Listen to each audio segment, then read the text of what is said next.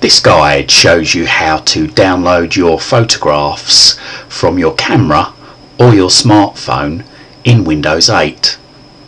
This may work in other later versions of Windows, but at the time of recording we're unsure as the new versions of Windows have not yet been released. First of all, you need to ensure you're in desktop mode. If you're not in desktop mode, from the start screen click Desktop. The next thing we need to do is click on this yellow folder at the bottom of the screen here. Left click it once. This PC will now appear. Now we need to ensure we have this menu available to us at the top of the screen, also known as the ribbon. If this is not present, then click on the downward arrow next to the question mark in the top right hand corner of the window. Left click this once and the menu appears. Next thing we need to do is we need to plug in our camera, or in my case the smartphone.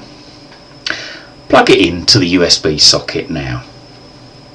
Keep an eye on the screen as you plug it in to see where it appears on the screen. As you can see on my computer, Chris S5 has appeared.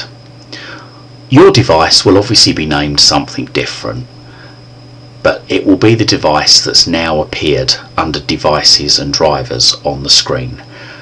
Double left click this now. I need to double click this now. This may be something different on your screen. Whatever it is, double click on it. As you can see here, I've got a lot of folders now opened up on screen. You might only have one folder, maybe 2 or 3 folders, but the folder we're looking for is DSIM. This one just here, and almost all cameras will have a DSIM folder. Double left click this now.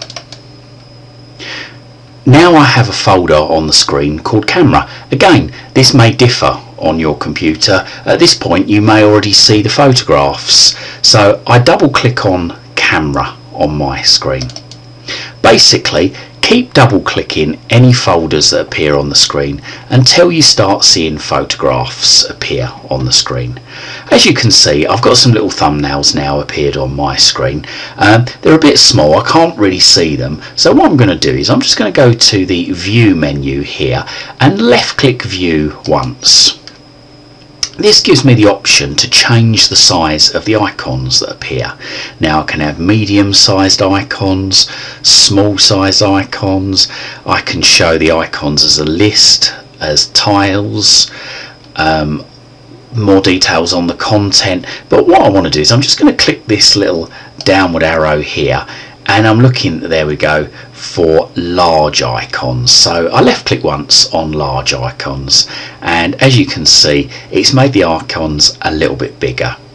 Now if I want them even bigger still, I've got the option here of extra large icons, which makes the icons very, very large on the screen, but obviously I can see less icons when I click this. So I'm going to stick with the large icons so I can see all the photographs I want. Now what I can do here is if I've got too many photos to see on screen, I can scroll up and down. In this case I've only got 7 photographs, 8 photographs on the screen, so I can't actually scroll. But if I had more photographs here that I could see on the screen, then you could scroll up and down the screen. Or alternatively, you could click this middle button here, the maximize button, and that would open up the screen into a full window. Now what I need to do is I need to click on the home button again here. Okay, and I need to select the photographs that I want to copy onto the computer. So I want to copy these 3 photographs just here. So what I need to do is I need to hold down the control key, also known as the CTRL key. This is almost always the key that's at the bottom left hand corner of your keyboard. Like I say, it's usually marked CTRL. Hold this down now. With this held down, left click once on the first photograph you want to select for transfer to the computer. Then move your mouse over the next photograph that you want to select and left click again.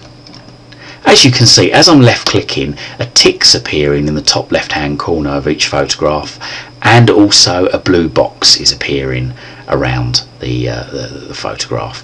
So again, I'm going to left click this third one just once, okay, and I can see at the bottom of the screen here it says there's 3 items selected, and that's correct. Okay, I can now let go of the CTRL key. Now, the next thing I need to do is move my mouse up to the ribbon and left click once on copy to. Now it's going to ask us where do we want to copy the photographs to. So if our folder that we want to copy them to is listed on here, on this list here, we can just select, left click once and select the folder we want to copy to. Now obviously I'd want to copy these to the pictures folder, but I really want to copy them to a folder of their own. Otherwise the pictures folder is going to get really messy if I just copy everything to the pictures folder. So I still want to put it in the pictures folder, but I want to put it in a folder of its own. So to do this, I click choose location, and that's a left click, by the way.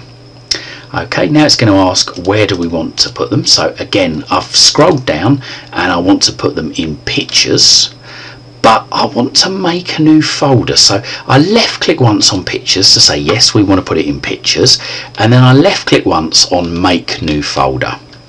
And I'm going to give this folder a name, and the folder can be called absolutely anything you like. Just make it something relevant to what the pictures are regarding. So this is pictures of a playing field, so that's what I'm going to call it, the folder playing field. So playing field, I'll type that in there. Okay, I press the enter or return key on my keyboard, and then left click once on copy. And there we go, the pictures have now copied into the pictures folder in a folder called playing field. So to check that, I'm just going to close down this camera window here by left clicking once on the red cross, or the red box with a white cross in the top left hand corner. I move my mouse down to this yellow folder down here, left click it once. Okay, double left click on the pictures folder under the folders section. There's our folder called playing field. I double click it again, and there's our 3 photographs. And if we want to view them larger on screen, then I can double click these photographs and they'll open up full screen.